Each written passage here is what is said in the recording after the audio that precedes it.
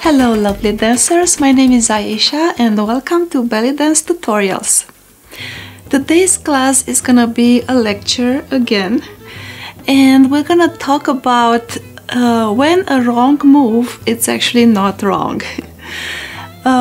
We know all about ways of not doing a certain move or not keeping our body in a certain way, but sometimes that is okay, and in belly dance there are so many exceptions to any rule.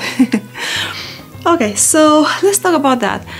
A movement is not wrong in the correct context of a dance style, what we call the dance style characterization. So sometimes in certain belly dance genres or belly dance styles, some ways of keeping our body or body parts or some ways of doing a certain move are okay.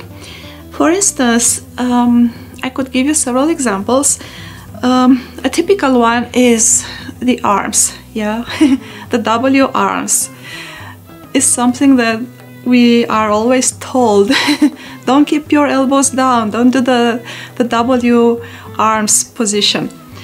But sometimes it's okay. If, for instance, you have a belly style, which is way more relaxed, it's a dance where originally people did in their houses. It's a social, it stems from a social dance, and they didn't go to the dance school, so they didn't learn how to do a port de bras, how to keep their arms high up, extended, and so on. So they kept their arms like here, like that. And it's okay to represent the dance in like with all the parts, with the arms down, and especially that it's more flirtatious.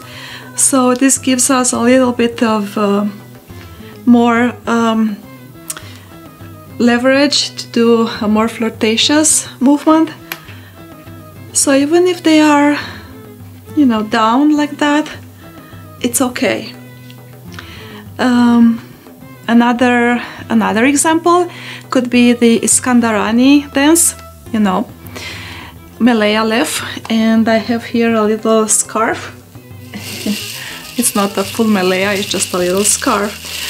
But, you know, at some point in Malaya left dance style, we would keep our Malaya wrapped around the arms like that, so we can hold it around, you know, the arms, and we'll keep the arms down so it'll stay.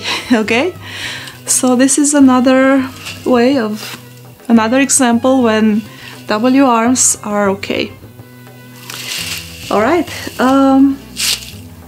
another example. For instance, the shimmies, you know, and in another video I talked about how to do really big hip shimmies. Actually, I call them knee shimmies or leg shimmies, and how to avoid the vibrational shimmies. But sometimes it's okay to do vibrational shimmies if the music is soft, even if it's staccato.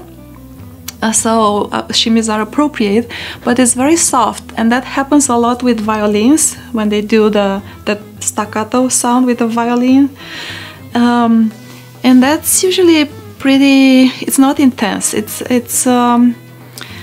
soft and very I know